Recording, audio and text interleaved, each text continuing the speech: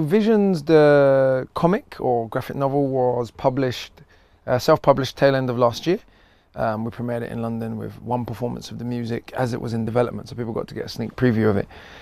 Visions is a semi-autobiographical, magical, realist story, so it takes episodes from my life, stories of conflict, and then looks at alternate states of consciousness and things like reincarnation and spirituality and past life regression and ancestral memory and all these other things that I'm really interested in, but uses real world incidents from regular inner city upbringing madness to do that. So the music which comes out today is the soundtrack to that comic.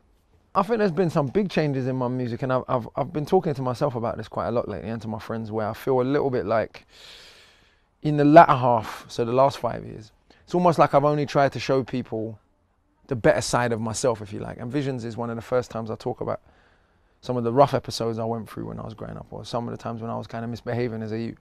Because when I first began, I grew up a particular way. I wasn't always perfectly behaved, even though I did very well in school. 16 to 21, I was a bit of a naughty boy, and it happens. My friends were not always as the best behaved crowd, and it was what it was. It's kind of normal inner city growing up.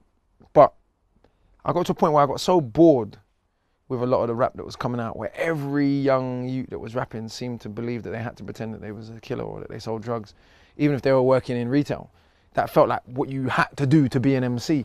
That I kind of almost went in a complete opposite direction and ignored some of the more negative aspects. And I think I'm trying to find a bit more of a balance now, where I deal with all the politics and history and all that stuff that I'm into, but also be like, well, this is where I come from and this is what I went through and this is still intrinsically sort of who I am. So I think the music has evolved in terms of taste, in terms of expanse, in terms of the kind of things that I'm into, in terms of the subject matter. But even if you listen to my first mixtape, War Mixtape Volume 1, I was 19 when I wrote that mixtape, and even on there is some analysis of history, of imperialism, of classism, etc. So those currents were always there. They were just a bit more rough around the edges, shall we say.